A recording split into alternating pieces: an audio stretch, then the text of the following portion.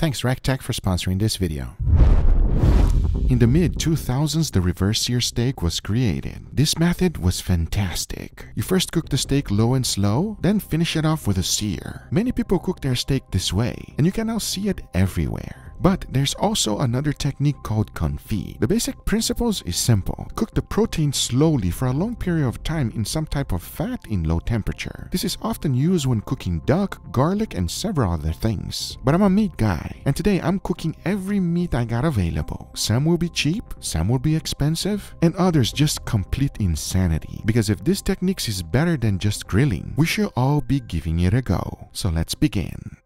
To cook anything confit, the first thing we need is a very flavorful fat, and I'm going to make mine absolutely delicious. Now, if you don't recognize what I'm putting on the pot, I don't blame you. This is garlic sauce, but not any garlic sauce. We're talking about Papa John's garlic sauce. I've done an experiment already cooking steaks with it, and that was marvelous. It was so good that Papa John's reached out to me and gave me this entire bucket. But I didn't stop there. I wanted to make it even better, so I added some Wagyu beef tallow, and I knew that wasn't enough. So I threw in some more butter, followed by thyme and a good amount of garlic. Now the first thing I'm going to be doing is flavoring this fat. This sauce by itself should be marvelous in anything, and hopefully it's going to make all of our meats taste better. Talking about that, we're going to start with the one that takes the longest, brisket. It is choice grade, not expensive, and perfect for today's experiment. Because in order to judge the reverse confit method, I went ahead and invited two awesome friends. They are authorities on the barbecue circuit. One is Jeremy from Mad Scientist Barbecue, and the other one, Joe Yin.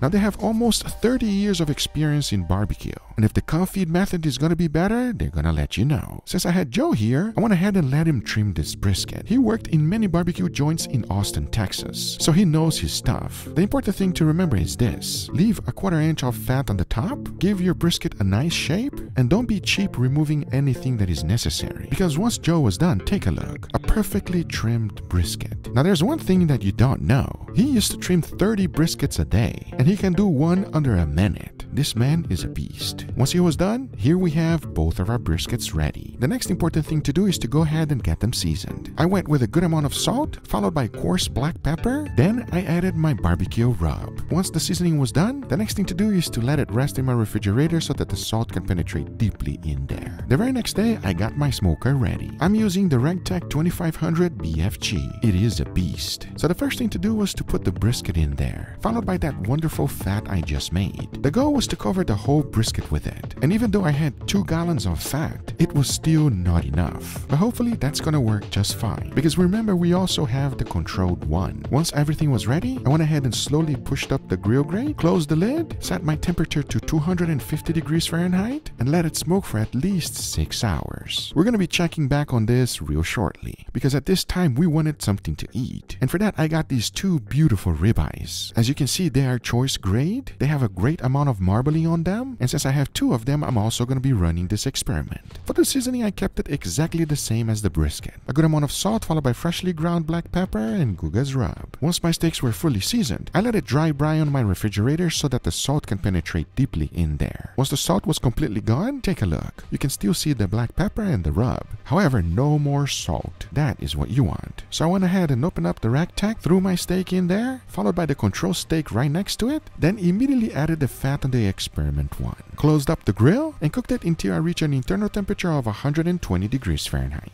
And once it was reached, take a look. That is not very appetizing. In comparison, you can see them side by side. The one on the left was smoked, and one on the right used the confit method. The smoked one had a nice, wonderful color on it, but the other one, oh boy, it literally looks like a boiled steak. Just like whenever you're cooking a steak sous vide, once it's done cooking, the next thing to do is to go ahead and get a nice, wonderful sear on it. And for that, I'm going to be using my bullseye grill, which reaches 1000 degrees Fahrenheit. The only thing I gotta do is to throw my steak in there and you will immediately start searing. Remember, the steaks are fully cooked already, so once I was happy with the sear, the next thing to do is to go ahead and slice them. But the important thing was going to be the taste. taste. And for that, we're gonna let you know real shortly. As this was not enough, I wanted to know how sausage would react in the confit method. So I went ahead and chose these chorizos. I split them in 2 batches and immediately took them outside to cook. Half will be done the reverse confit method and the other half directly on the grill. After about 2 minutes at 250 degrees Fahrenheit, take a look. Just like the steak, we also have very similar results. The ones on the left look like they were boiled. The other ones are starting to get a nice color. Next up was to go ahead and sear them all. And I used the same exact technique I just did with the steaks. We want to get this done quickly. If things started getting out of hand, I immediately closed the lid. Because in the end, take a look. I've cooked a lot of sausages in my life, and these are the juiciest one I've ever done. If for whatever reason you don't enjoy sausage, just try these. I have a feeling you're gonna be extremely happy, as we're about to taste them real shortly. Because let me tell you something, if you come to my house, I'm gonna treat you real good. So I wanted to go ahead and prepare some Wagyu tomahawk steaks for my guests. Take a look at these steaks. They are an Australian Wagyu marbling score 7-8, and it is one of the most impressive and delicious steaks you can have. Now to season it, I kept it the same. A good amount of salt followed by freshly ground black pepper and Guga's rub. Just like the previous steak, I went ahead and let it rest so that the salt can penetrate deeply in there. As the next thing to do is to go ahead and cook them.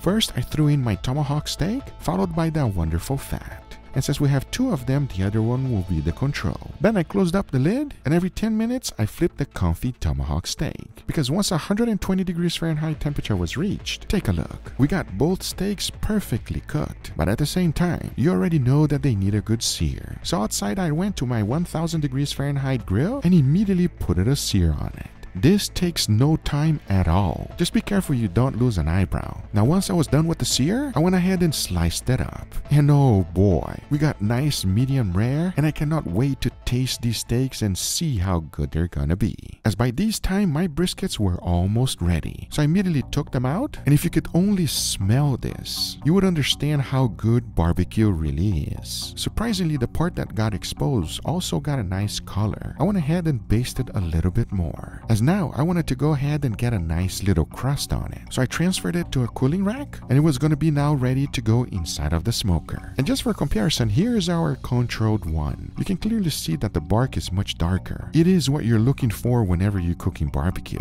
At least to me, this one looks a lot more appealing. To finish this brisket off, I'm going to go ahead and use the boat method. All you got to do is to transfer it to aluminum foil and wrap the edges up just like this. The reason I'm using this technique is because it's going to make the brisket cook faster. Talking about that, both of them only needed an additional 2 hours in the smoker, as once the time was up, this is our control brisket. You can clearly see this thing is as juicy as it gets. Whenever you cook low and slow, this is the results you want. And I'll tell you one thing, I cannot wait to taste it, because remember we still have our experimental brisket. This one was cooked confit for 7 hours. Then it took an additional 4 hours to finish it off. Hopefully it's gonna be worth it, because as soon as I sliced, take a look. You can clearly see that it's still nice and juicy. Even though it's not as juicy as the previous one, hopefully the taste is gonna be 10 times better. Because now the only thing left to do is to go ahead and taste and let you know how everything is. So now I say, it is enough talking and it is time to eat. So let's do it. All right, everybody, here we got our beautiful brisket with my brother Jeremy from Mad Scientist Barbecue. Thanks for being here, brother. Thanks for having me. I feel like I finally arrived at the evaluation table, and like this is where all the real decisions get made. Well, we're very happy that you're here. I want your honest opinion on these briskets. Sure. You and Joe are the authority on briskets, let's just say that. Yeah, so I'm semi-pro at best. Joe's a professional, but I'm just an enthusiast. I like that you're humble. You know your stuff, my brother. Well, thank you. I know your appreciate stuff. that. Let's go ahead. We got 2 little briskets here. Got a little experiment going on. Give me your honest opinion on this one. We're gonna start right here. Please dig in, everybody. I hope it's not like those sausages, though. Sausage. Ooh, Great flavor. It's really nice. juicy and fatty. Let's go here. Please, dig in. Thank you. I want to know everything. Muted flavors. Yeah. It's smoother, but not necessarily as punchy. It seems like the flavor washed out. A little bit, yeah. With that being said, give me your honest opinion on this one. Sounds good? Cheers, everybody. Cheers. Cheers. That's nice. For a choice brisket, it's extremely nice and tender and juicy, but I'd love to hear what you think. I think the fat on the top maybe could have been rendered a little bit more. Really strong upfront beef flavor, which I really appreciate. For me, when I cook a brisket, I want 2 flavors, beefy and smoky, and then it's complemented by like salty and peppery. I think it's a delicious brisket. That bark on it is so nice, super well seasoned, nice and peppery like Jeremy was saying. Wonderful flavor, super juicy. It's perfect. I enjoy that one quite a bit, everybody. Unlike those ribeyes. Cheers. Cheers. Oh, I like that. Wow. That's good. It has a nice sweetness to it. And peppery too, fantastic. Okay, let's try this one. Please, again, cheers. Cheers. Less salty. Less smoky too. Yeah. Control wins. Those ribeyes were fine, but those tomahawks were mind-blowing. I mean, so good. Cheers. It's got a nice crisp on the outside. It's got a great sear. When I think of steak, I think of that flavor. Yeah. Yeah, That's so good. Okay, let's go here. Dig in. Cheers. I think I like this one better. This one is different, still really good, but I'm really excited to see what's happening with these briskets coming up. Are you guys ready for the last one? Oh yeah. All right, let's see. Please dig in, gentlemen. Enough talking, let's give it a try. Cheers, everybody. Cheers. It's very different. More tender. What I'm noticing though is that the actual texture of the muscle fibers is different. Instead of the muscle fibers kind of being really soft, the muscle fibers are still firm, but the muscle fibers are still full of water. Like it hasn't sweated out enough water. It's less flavorful because it didn't evaporate like you said. Definitely agree with Guga where the flavor is a little bit more washed out, where the first brisket that we tried was a lot more potent, powerful flavor on it, as well as a crispier bark, which I'm personally a bigger fan of. I think it's unanimous, but there's one person that must give his opinion. Leo, I love you. Get out. Damn. Come on in, Joe. The expert. The pro. You even got new plates. I feel honored being at this table, man. Well, it's always happy to have you here. The experiment? Yes. There we go. Let's give it a try.